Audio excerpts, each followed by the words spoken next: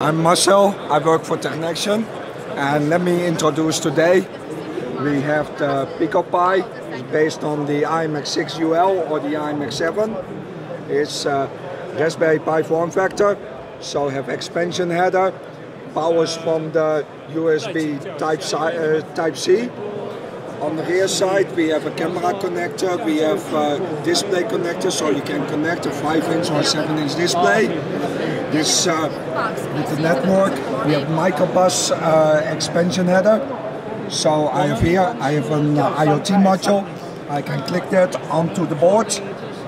So your IoT gateway out of the box is running Android Things. Android Things, so Android IoT. It is one of the qualified boards.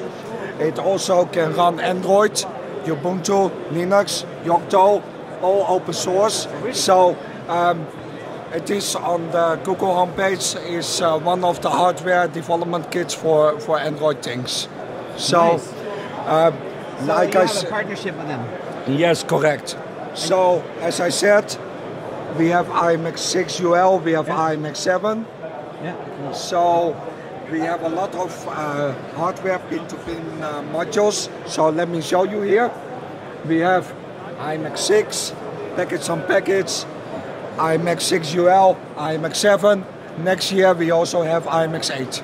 So and i.MX6 is very powerful, right? 64-bit? Yes, 64-bit, multi-core. So it's coming by the end of the year. TechNexion is NXP launch partner for the 8M. So expect that by the end of the year. Nice. So let me quickly also show you our new systems. Yeah.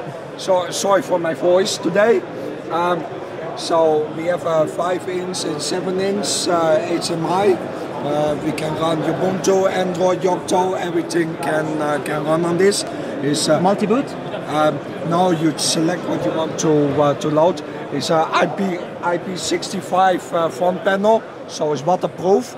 Complete design, very polished, very elegant total solution. Cool. So yeah. Lots of stuff here, the embedded world. They have a booth in the middle, at the front. Yes, we always have the same position. We're very happy, very open booth, like our company.